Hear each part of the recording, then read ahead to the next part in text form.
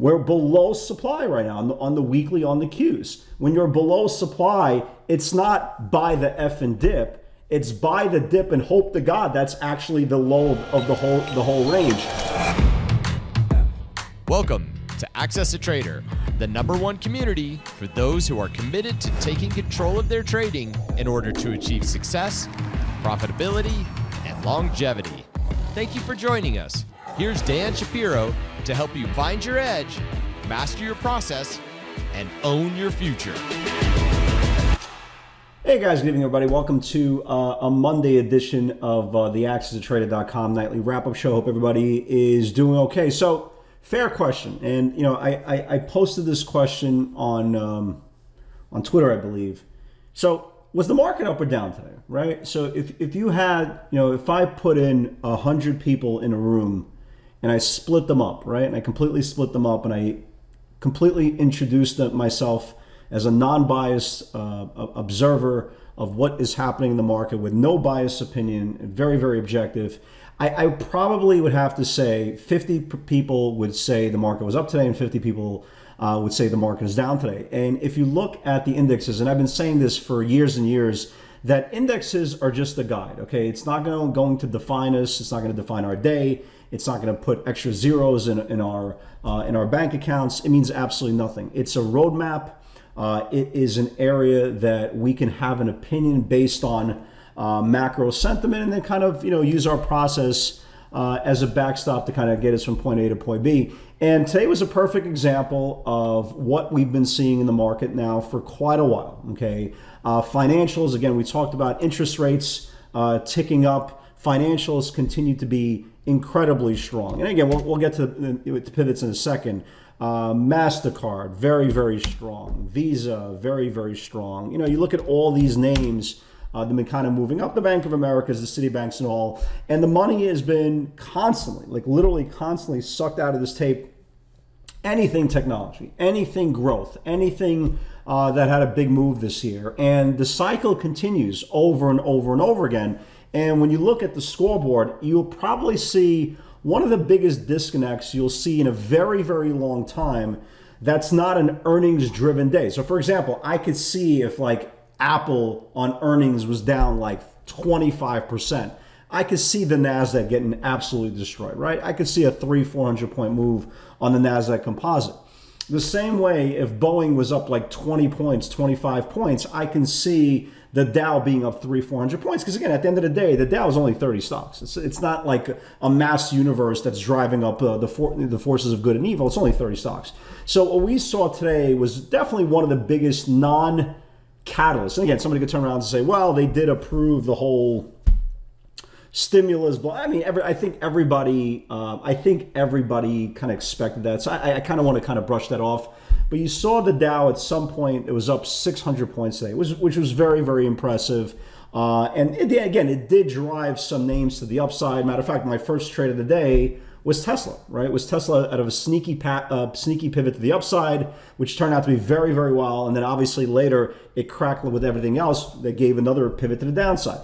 But taking the pivots aside, you really have to wonder what is going to happen next, big picture. And the question is, does the market, right? And the word market is very, very subjective. If you ask me what the market did today, I would say, well, the market got killed today. You know, the NASDAQ was down nearly 400 points. You turn to somebody who's been trading and holding, investing, especially in interest rate sensitive names like the financials, say, well, the market is great.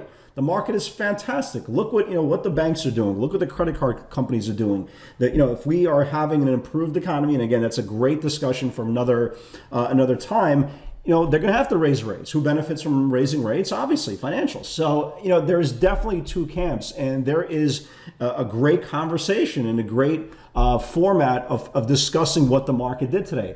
But if you do believe in the active trader and you do believe in the day-to-day winning of the interval, winning of the day, identifying where the points of interest are, it's very, very tough to argue that we've been in a really ugly sell cycle for a very, very long time. And again, this is not the first day I woke up today and say, hey, by the way, the markets, you know, the technology names stink. They do. They're terrible, but they've been going down for a very, very long time. I think a lot of people missed this whole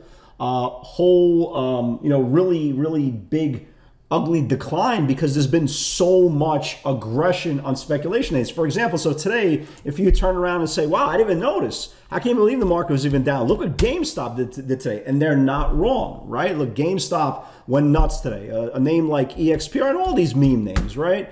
So, all these meme names, EXPR and AMC, which AMC I kind of actually like for tomorrow if it actually confirms this channel here. It actually got rejected a few times. Again, I'm not focusing on it tomorrow. I'm still very, very sell biased, but I think a lot of people miss the sell-off in the overall tech space because there has been no fear, and there has been areas of the market that people are still chasing very, very aggressively. But the big picture is kind of what we want to talk about tonight.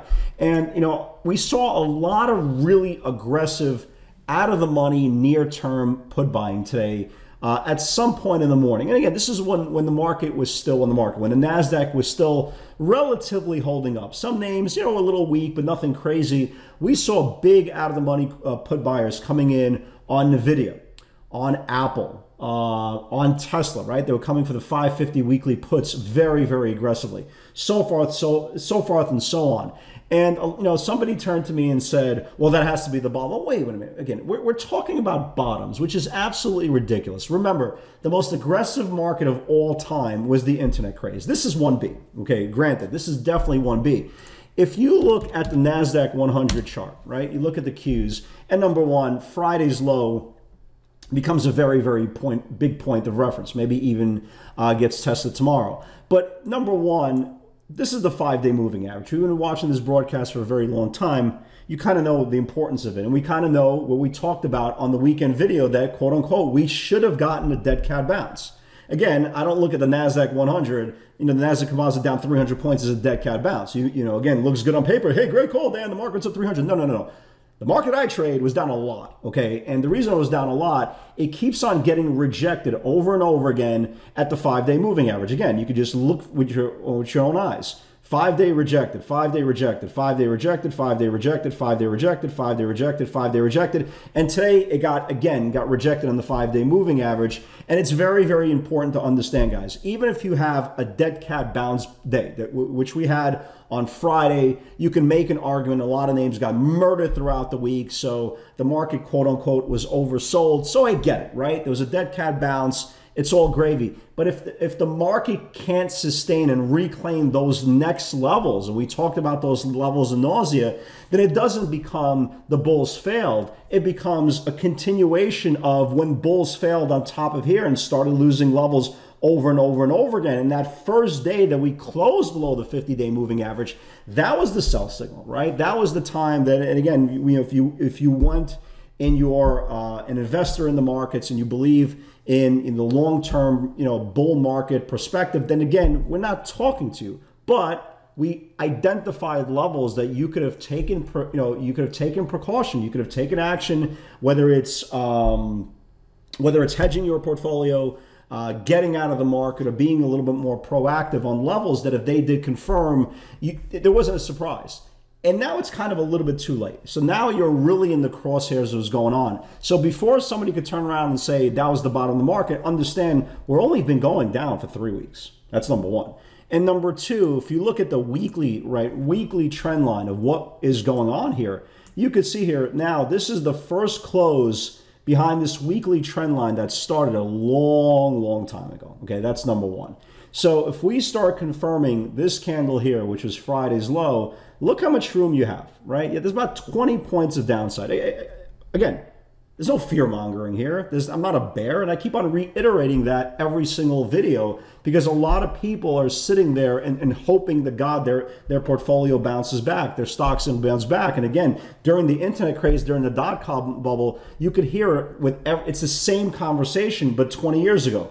Cisco was at 150. There's no way it gets below 120. At 100, it's a gift. How can the stock be 50? Oh my God, you guys are giving away your shares. At $20, this is a gift from God. How can you not get long? Yada, yada, yada. Cisco goes down to like $8, $9 during the middle of the mortgage crisis. So there is a lot of room down. And again, I completely understand the whole theory of buy the dip. And I reiterated the point during the weekend update that, the buy the dip theory, it's a great concept, okay? And it works really, really well when you have a euphoric linear bull market. These are facts, okay? Because strong stocks, when they come back into rising support, they're probably going to bounce.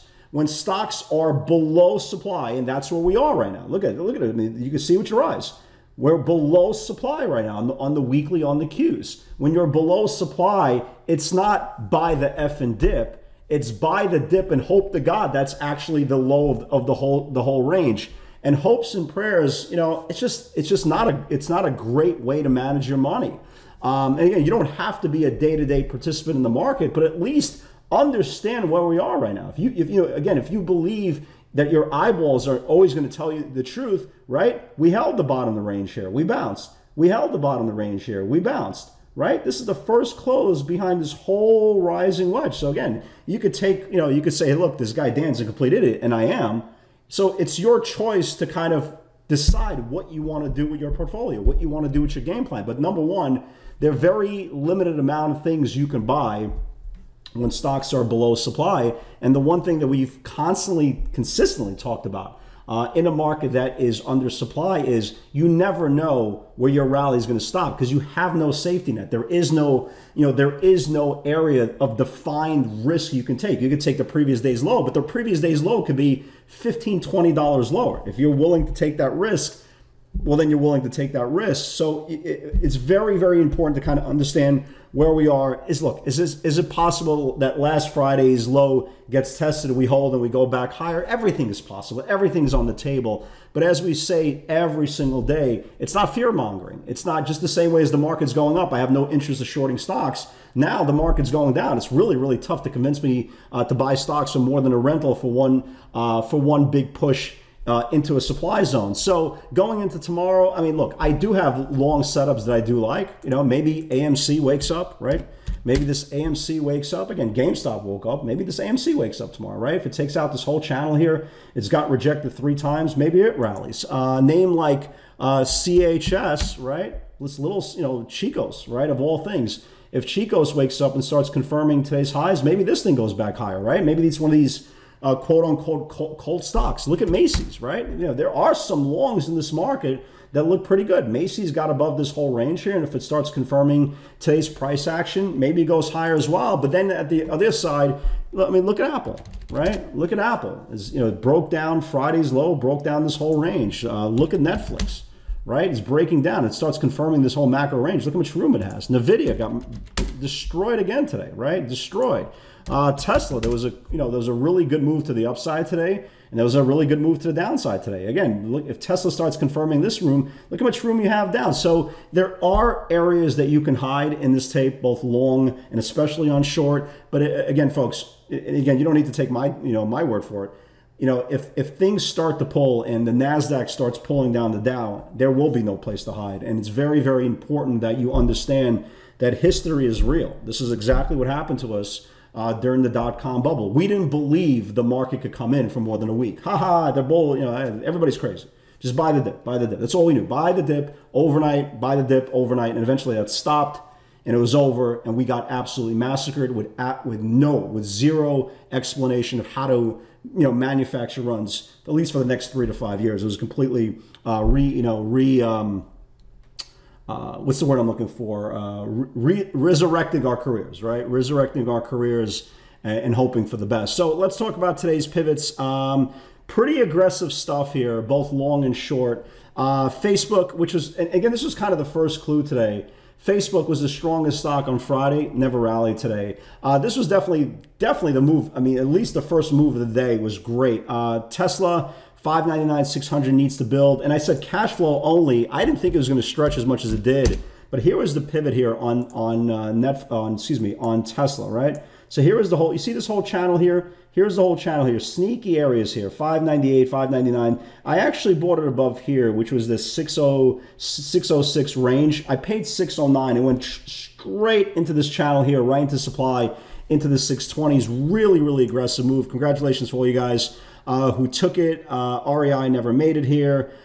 Google, again, not a big move at all. It pivoted above 2107, went up about 7 points, and got destroyed with everything else. FISV, 120.50, 121 needs to build, right? Here was FISV, right? So 121, right? So this whole 121, 120 and a half, 121, really nice move here. Almost went to 124. Actually held up very, very well.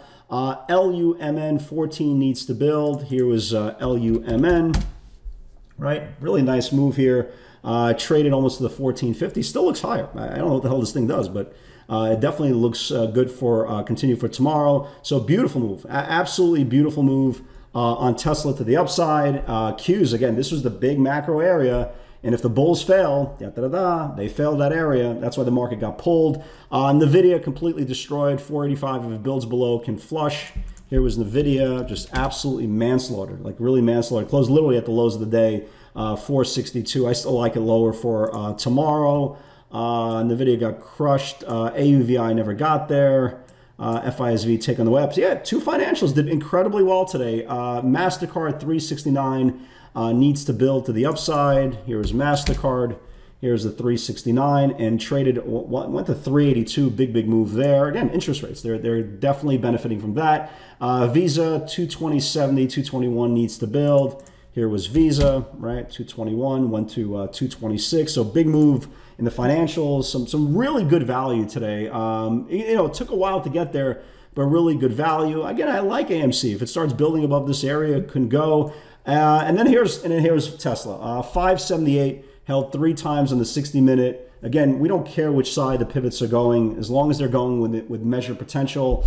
There's a little bit more support, 576. If it starts cracking, and the buyer came in for the 550 weekly puts, can really flush to the 566 support. And here was Tesla, just destroyed, right? Here's the 578, right? Here's the 578, right? 578, 578, 578, 578. It took out 578, went right to the 565, 566 area. And this thing looks lower for tomorrow. It starts confirming this 150-day moving average. Then it's going to test last Friday's low. So, good stuff, good stuff. Again, you have to be really patient in the market.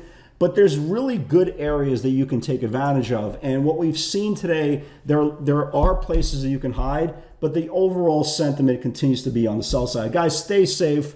Trust technical analysis. You don't need to trade every single day if you are uncomfortable. But the most important part is look at the market. Embrace the market you have, not the market you want, or not the market that we had 2 weeks ago. Guys, God bless. I'll see you on the field tomorrow.